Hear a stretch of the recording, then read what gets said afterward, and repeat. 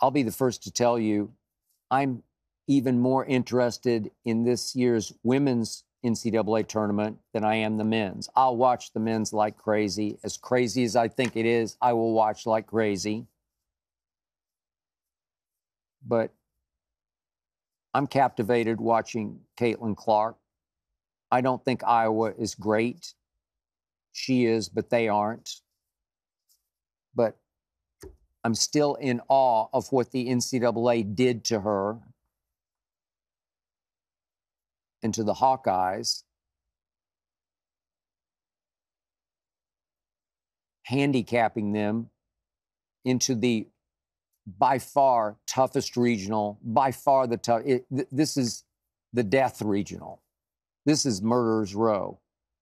So now Iowa's path is going to be, if the seeds hold, they're going to have to deal with Kansas State. They played Kansas State twice. Kansas State beat them at Iowa, 65-58. Then they got some revenge, 77-70 on a neutral site floor.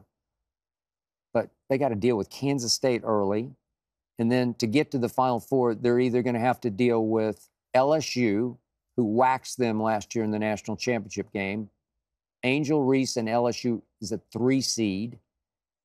And somebody's going to come out of LSU UCLA, which went 25-6 in by far the strongest conference this year, the Pac-12.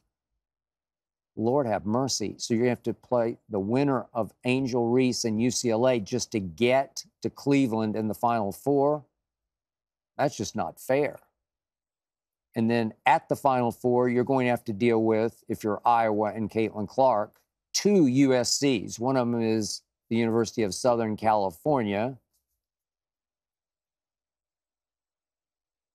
and the other is the University of South Carolina, which is easily the best team in the country. So you're going to have to deal with both. Bang, bang. And if somehow Caitlin Clark leads Iowa to this national championship, she will have earned every last step. I hope you enjoyed that video. You ready for more? Make sure you click that subscribe button for all the exclusive content from the Skip Bayless Show. And don't forget to check out the full episode of the show wherever you get your podcasts by clicking the link in the description.